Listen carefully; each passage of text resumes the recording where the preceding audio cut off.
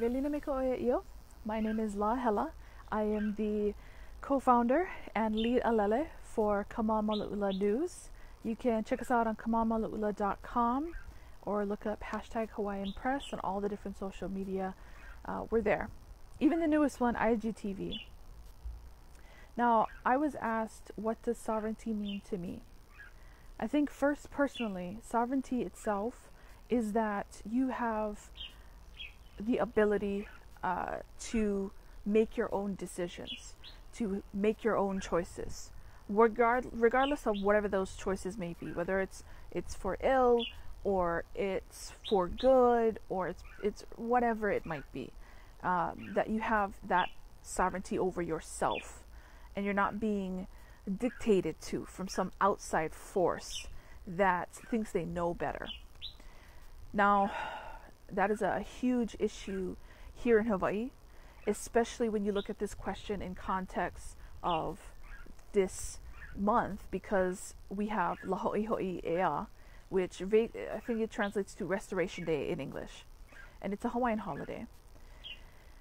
Before I go kind of deeper into the context of that, I think that for me, when I look at sovereignty here in Hawaii, I am a Kanaka Maoli, part of the indigenous population here. But Hawaiian is a nationality. And when I think of sovereignty, I don't think of, oh, just my group. That's not culturally who we are. That's a very American way of thinking, that we say the plantation owner, how they would put people into their own camps based upon ethnicity or race. And that's not who we are culturally as Kanaka Maoli. And so when I look at sovereignty, I look at it for all of us, for all of our citizens. Because it's not just Kanaka Maoli that have suffered. It's all of our citizens that have suffered, that continue to suffer. You know, we look at the continued decline of actual citizens from our country as staying here in our country, being forced out and supplanted. I mean, this is colonization 101, you know, whether it's, you know, back in the day, the British Empire, in Jamaica or in India, you know, supplanting the local population is just part of that. And we have so many who are economic refugees in other countries, whether they're living in Mokuhonu or Turtle Island, so up in the mainland US, or even like myself, I almost didn't come back home. You know, I lived in Japan for close to 10 years because they had all of the things that a civilized country should have, which honestly, based on our own history and what we were doing in the 1800s in the kingdom, we would have now today. National health care, for example. You know, we started that with Queen Emma. In 1851, you've got the Department of Health, and then you have you know, Queen's Hospital, which was paid for by taxes on the foreign goods that would come in, and it was a free hospital for our local population. And so you're looking into Kamehameha III, which Hoihoi Ea involves him. You know, the Restoration Day and all of that, he brought in compulsory education, so incredibly high literacy rates. We're talking 92 or 94%. And so education being valued, health of your citizens being valued, everyone across the board lost because we could no longer make those decisions for ourselves in our own country. And so that's why I say, you know, Hawaiian, it's a nationality. It's about all of our citizens and getting out of this illegal occupation by the US, not just on principle or on past echoes of loss, but because it continues today. Our citizens continue to suffer. I mean, I mentioned I lived in Japan for almost 10 years. There are hundreds of thousands of Kanaka Maoli, just counting the Kanaka Maoli, not even counting all the rest of our citizens who are not Kanaka Maoli, you know, that live either the mainland US, or they live in Europe, or they live in England or some other country, because they've been pushed out and supplanted here in their own country. I mean, I think I do see a shift, people trying to come back home like how I have, but it is not easy.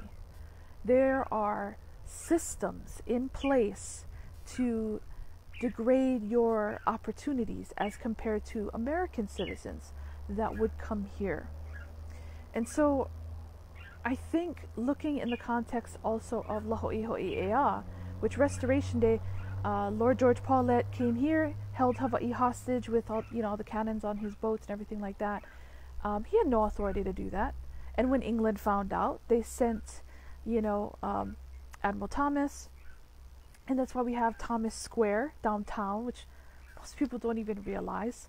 And now the occupational government here are also changing a lot of our locations. Thomas Square is an example of that. But that's where you also get the famous phrase, "Ua mau ke ea o ka aina I ka pono."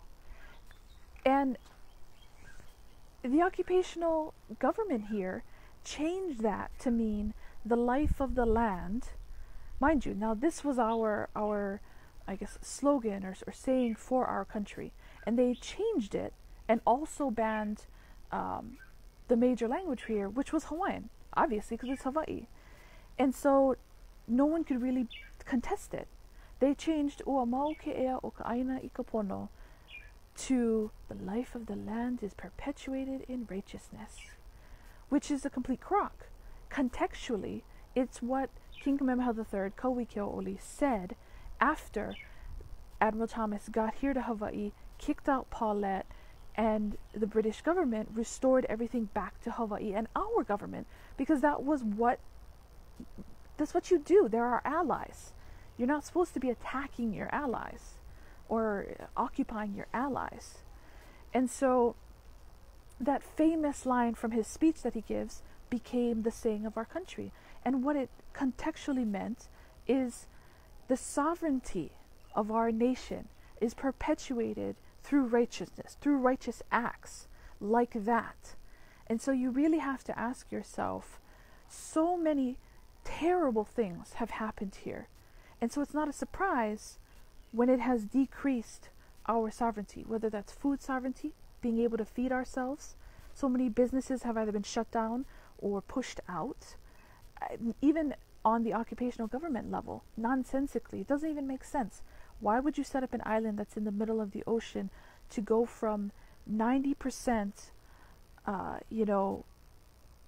on efficiency, feeding its citizens, clothing its citizens, etc., to only about 2 or 3% of all food is from Hawaii? That makes absolutely no sense whatsoever, just on a governmental level. But if you look at it as an occupation and a colonialist government trying to wear people down, it makes perfect sense. And it didn't happen overnight. All of this takes time and getting people used to things. So I've probably spent a long time talking about this, longer than most people will watch, but I really wanted to answer this question as best as possible. Because when it comes to sovereignty, when it comes to Hoihoi Ea, when it comes to our citizens, it's about making choices that can help us. But you can't do that until you have freedom and sovereignty and agency over yourself to make those choices, to make those changes, to do repair. If you look at Hawaii now, we are in a state of emergency, no doubt about it. No doubt about it. Not just economic state of emergency, but the lack of food, the lack of farms, the lack of actual labor beyond the help or the entertainment.